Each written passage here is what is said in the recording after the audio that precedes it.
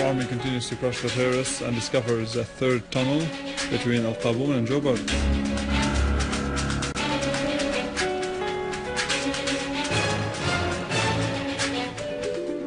The US Congress legitimizes supporting terrorists in Syria, spending $27 million for training them.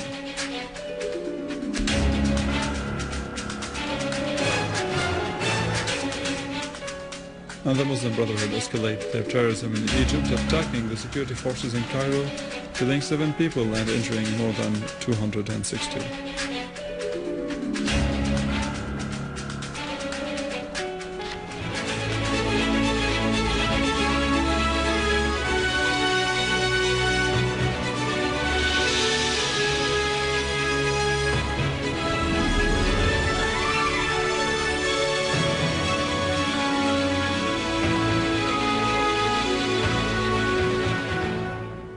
Good afternoon, this is news in English from the Syrian Arab Television in Damascus.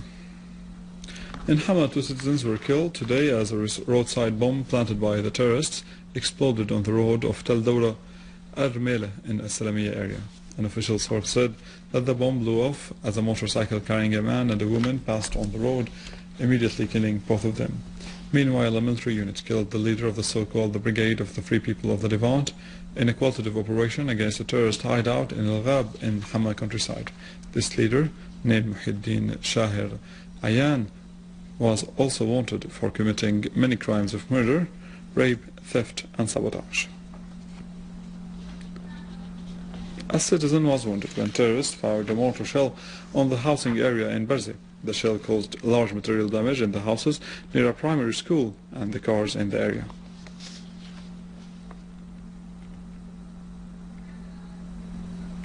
Also in Damascus countryside, Syrian armed forces continue their qualitative operations in Al-Qaboon.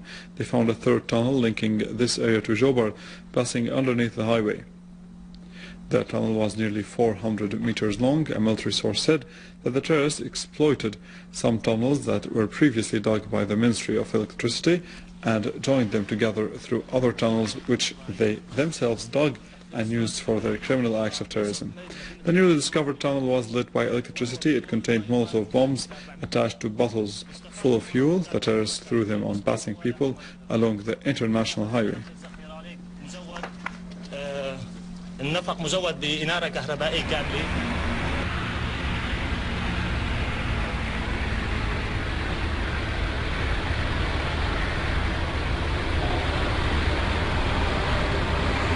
وهون بهالمنطقة بالنفق تم العثور على قنابل المولوتوف المصنعة بعبوات زجاجية مثل ما شايفين، مملوءة بالوقود ومحطوط لها مثل الفتيل، يعني مشان استخدامها بالرمي على عناصر قوات.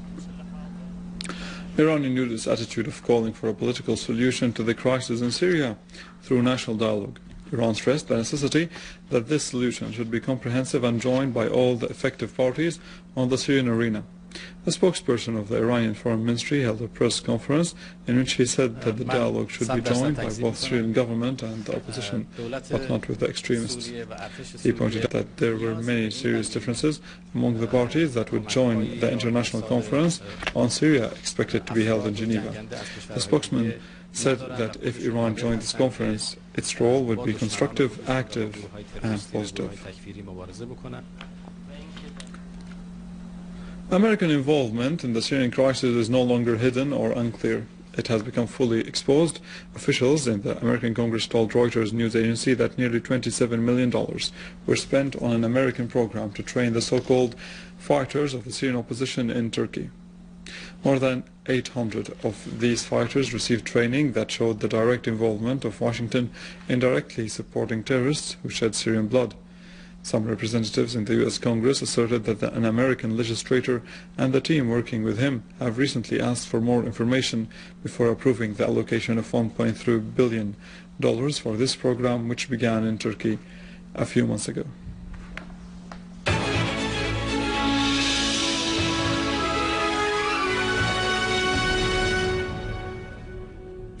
Moving to Egypt, where the chairman of the Central Administration of Critical and Urgent Conditions in the Egyptian Ministry of Health announced the death of 7 people and the wounding of 261 others in clashes in Ramses Square and the October Bridge near the University of Cairo last night between supporters of the dismissed President Mohamed Morsi and the police forces.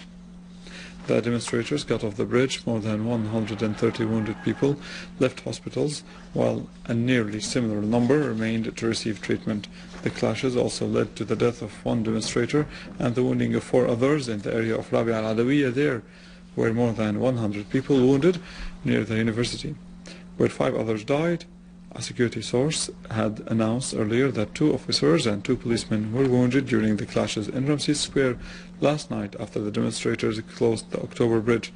The Muslim Brotherhood began yesterday to carry out their plot of cutting off traffic movement in the main streets, attacking citizens and creating chaos.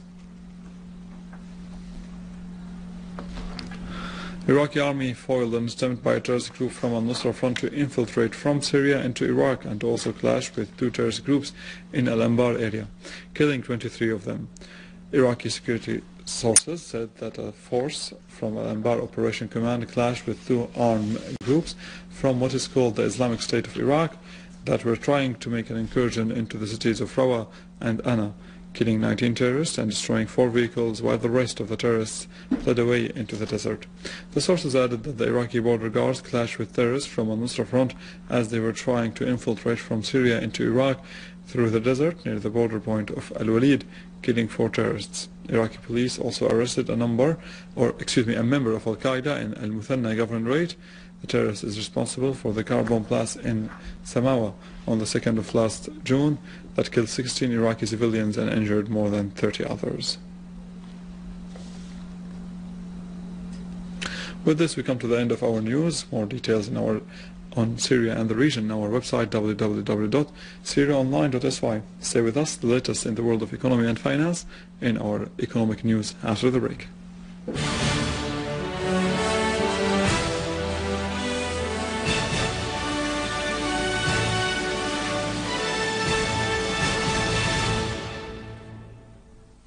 Ladies and gentlemen, good afternoon.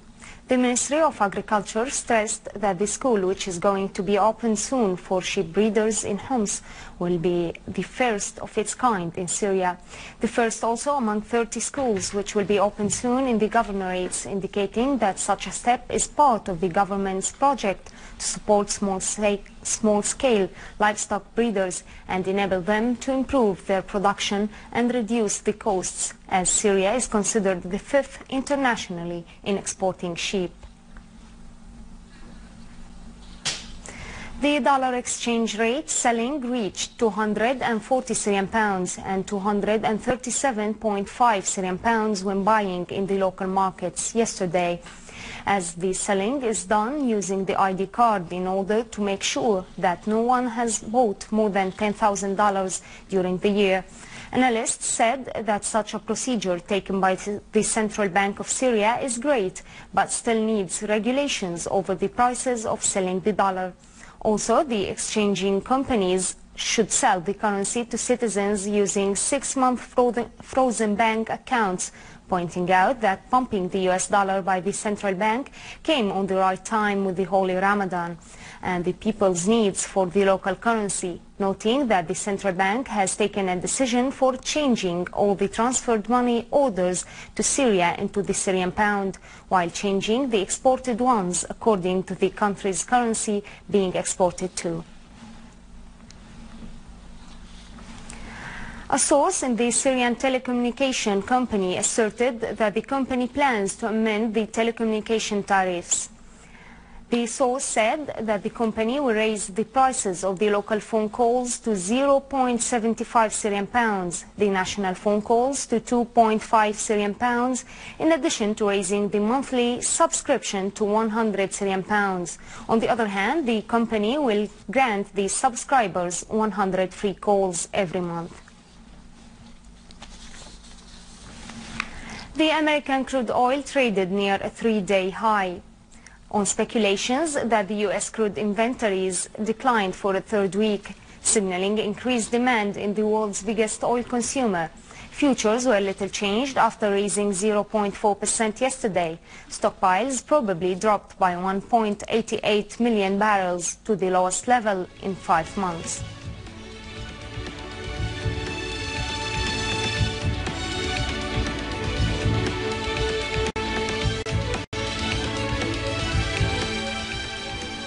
U.S. stocks rose, giving the Standard & Poor's 500 index its longest winning streak since January. European stocks were little changed after the benchmark index rallied to an almost 6-week high yesterday. Japanese shares, on the other hand, rose, with the Topix index closing at its highest level in nearly 2 months.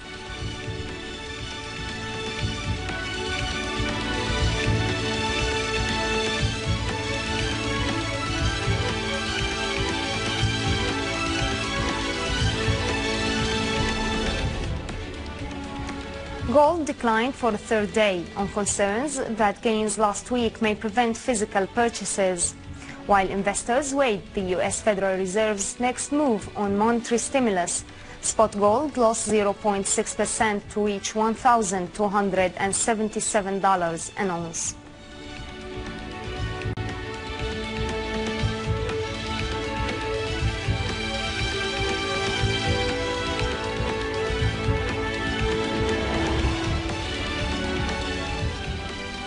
The U.S. dollar weakened amid speculations that the Federal Reserve chairman may seek to dampen investors' expectations of the reduction in stimulus when he speaks before the Congress tomorrow.